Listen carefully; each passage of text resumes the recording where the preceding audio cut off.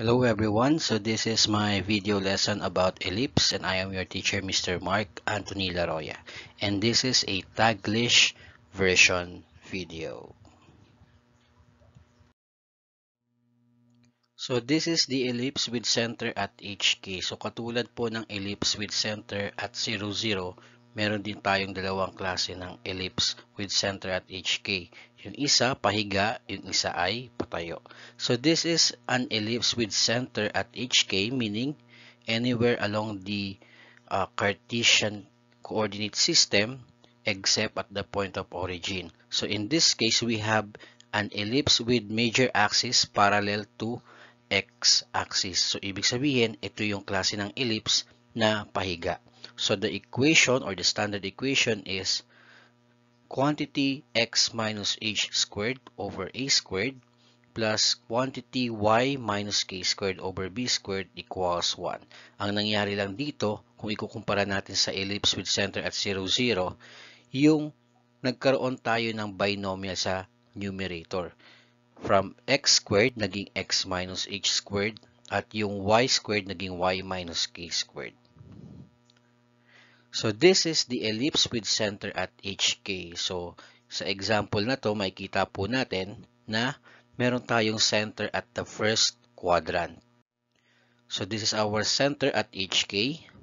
So, again, katulad ng ellipse with center at 0, 0, same pa rin ang value ng ating A, B, and C. A is the distance from the center going to a vertex. And then from center going to another vertex is also equal to A. And then from center going to one of the foci, let's say this one, the distance is C. And from this center going to this focus is also equal to C. And then you also have this value, yung length ng ating minor axis. So from one end to another end, sa gitna nila yung center. So from center up to one of the endpoints, that is equal to B. And this one is also equal to B. So we can get the value of C. That is C squared equals A squared minus B squared. Okay? So, doon natin ma-derive yung value ng C.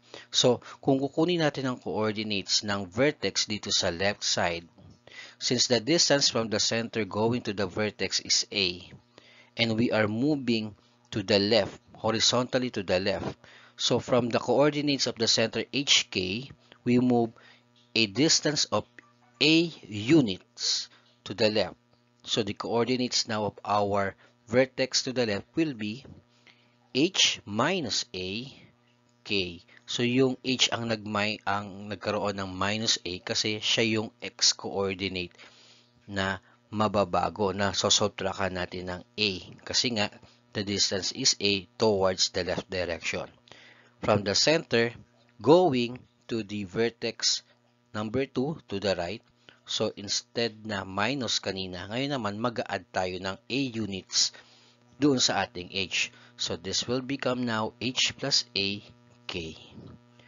Now, from the center towards the focus, so kung kukunin natin ang coordinates ng focus number 1, that is on the left, the distance from the center to the focus is C. So, the coordinates now of our focus to the left, or that is our F1, is H minus C, K. So, we subtract C kasi we're moving towards the left direction, going to the focus. And then the coordinates of our focus on the right side. So, from center to the focus, that is C. So, mag-a-add tayo kasi to the right. So, H plus C, K. And then, going to the points doon sa ating minor axis, yung points of intersection ng minor axis and the ellipse. Kung kukunin natin yung intersection na itong point na ito na nasa taas ng center, we have H, K plus B. So, nag-add tayo ng B sa K kasi we are moving vertically. So, Y coordinate ng center natin ang mababago at madadagdagan ng B. Plus B kasi pataas, positive. Okay? And then, dito naman sa baba, we have h, k minus b. Minus b kasi pababa. This is now the standard equation of our ellipse with center at hk, wherein the major axis is parallel to y-axis, quantity x minus h squared over b squared, plus y minus k squared over a squared equals 1. So, mangyayari naman ngayon, patayo ang ating ellipse. From the center, that is HK, going to our vertex dito sa taas, the movement is vertically upward. So, ang magbabago ay yung y-coordinate ng ating center and that is your k. Since the distance from the center to the vertex is a, therefore, we add a units to the k. That is why it becomes now h, k plus a, yung coordinates ng ating vertex sa taas. At sa baba naman, dahil sa pababa siya, from the center, going to this vertex, it will now become h, k minus a. And still, the distance from the center to the focus is c, and still going up and down tayo. So the focus now will be F1, yung nasa taas na focus, is h, k plus c. So, c naman yung dinagdag natin kasi yun ang distance ng center to focus. And going to this focus downward from the center, that will become now h, k minus c. Let us now solve some examples involving ellipse with center at hk. Determine the standard equation of an ellipse with a vertical major axis of 12 units, a minor axis of 6 units, and the center is at 2, 4. So, ang given dito is, yung major axis daw is 12 units. So, pag sinabi natin yun ay major axis, ibig sabihin, yun ay length ng distance between the points of intersection ng major axis at ng ellipse natin. So, in short, yung points of intersection ng ating major axis at ng ellipse ay yung dalawa nating vertices. So, from one vertex to another vertex, the distance is 12 units.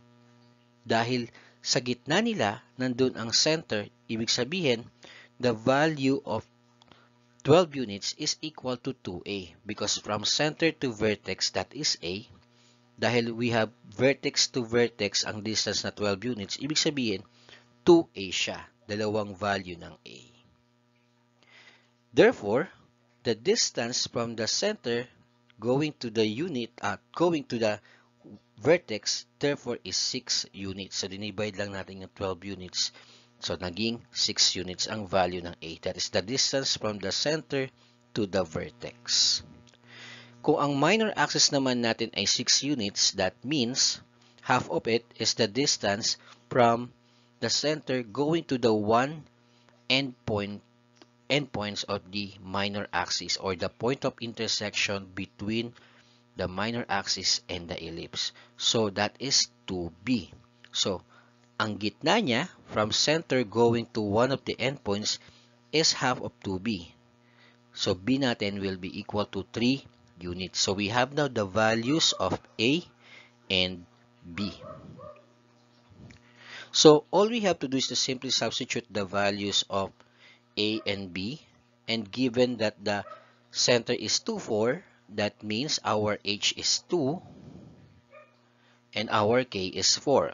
So, i-substitute lang natin x minus h. So, this become 8x minus 2 squared over b squared plus y minus k. So, this becomes y minus 4 squared over a squared. Okay. Now, paano nating malalaman na ganito ang gagamitin nating standard equation? Kasi, sabi sa ating problem, with a vertical major axis. So, ibig sabihin, patayo ang ating ellipse. Kaya, ginamit nating equation ay yung ellipse with a vertical major axis. So, substitute lang natin yung values ng a and b. We will be having x minus 2 squared over 3 squared plus y minus 4 squared over 6 squared equals 1. Pinalitan lang natin yung b ng value niya na 3 at yung A ng 6. So, simplifying, this will be now our standard equation. X minus 2 squared over 9 plus y minus 4 squared over 36 equals 1. So, this is the standard equation of our ellipse with vertical major axis. So, this is the graph of our ellipse. The center is at 2, 4. The distance from the center going to one of the vertices is 6 units. And the distance from the center going to one of the points of intersection ng minor axis and the curve is 3 units. Ito.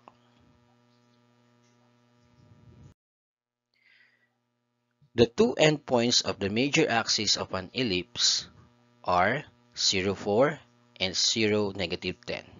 If the length of the minor axis is 8, determine the standard equation of the ellipse. Draw the graph. So, sabi dito, yung major axis natin, ang two endpoints niya ay 0, 4 and 0, negative 10. So, the movement from one point to another point is vertical. So, that means our major axis is vertical, parallel to y-axis. Kaya, ang graph natin, ang ellipse natin ngayon ay patayo. If the length of the minor axis is 8, determine the standard equation of the ellipse. So, itong dalawang endpoints ng ating major axis ay actually, these are the vertices of our ellipse. So, using the distance formula or finding the midpoint of 2 points, okay, makukuha natin na yung center natin is at 0, 3. And if you're going to graph, makikita natin na ang midpoint ng 0, negative 10 and 0, 4 ay 0, 3. 0, negative 3. So, this will be our center. So, therefore, our H is 0, our K is negative 3. So, from the center, going to one of the vertices, either going to 0, negative 10 or 0, 4, the distance is 7 units. So, that will be the value of our A from center going to one of the vertices. So, H is 0, K is negative 3.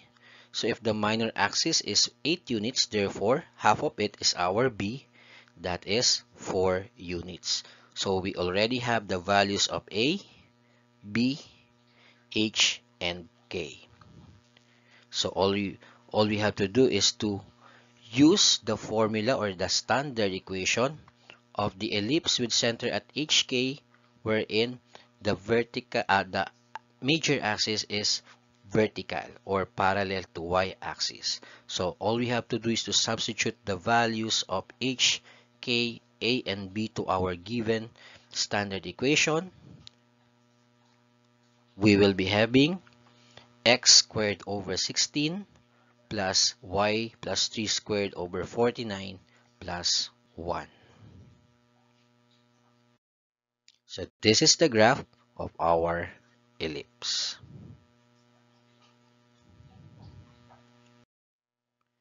Thank you very much for watching and listening to this video lesson.